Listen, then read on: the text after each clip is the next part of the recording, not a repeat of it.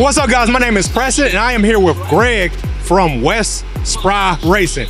Greg, tell us about that run out there. Man, I'm still learning. I red lit, unfortunately. Yesterday, my first time ever with the car. I've been building this car for 13 years. I bought it in 09.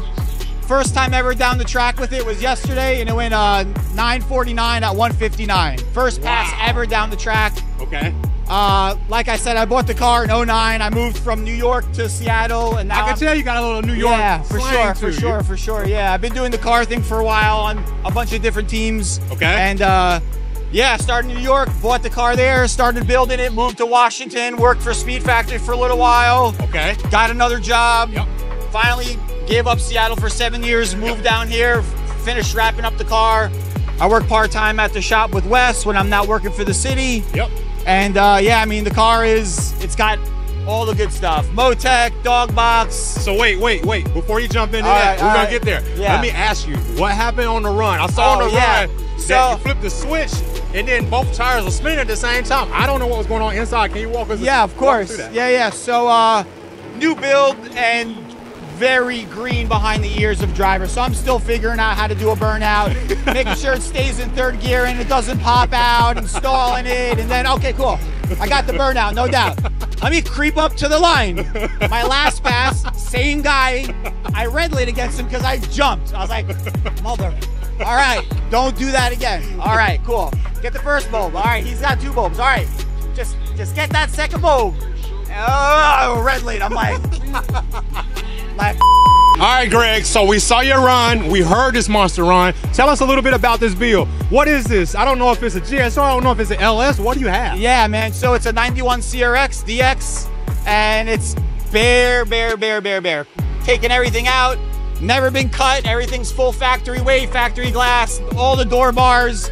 It's a GSR, CNC ported BZE cylinder head.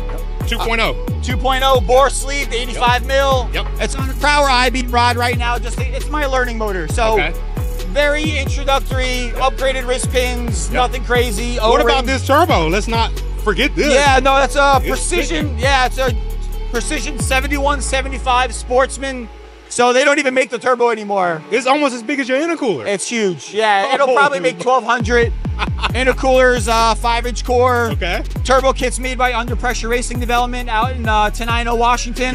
Yep. So why not all-wheel drive? Why front-wheel drive with this much power? I mean, I'm a front-wheel drive guy. I started back in the day with one of the Michael Jordans of the mid-2000s. Okay. Different teams. I'm a front-wheel drive guy for life. I'm probably never going to go all-wheel.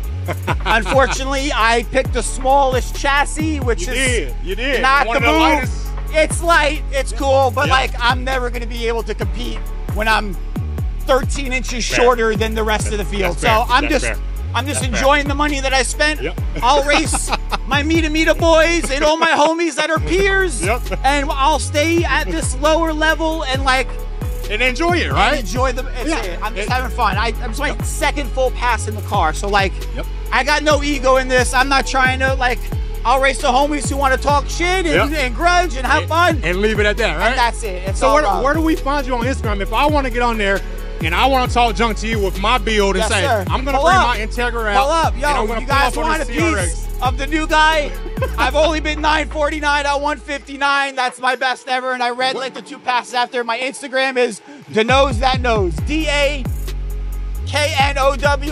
THAT. Wait, Danows That Knows. Fuck, I fucked that up. Let me try this again. It's Danows That Knows.